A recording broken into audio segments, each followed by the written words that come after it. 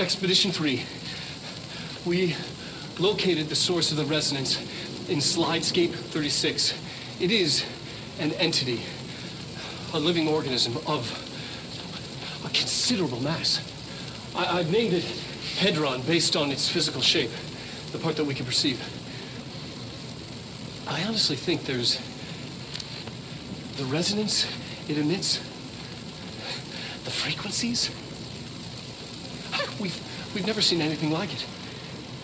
We built a container for it, and we brought it in. This changes everything. It's beyond our understanding.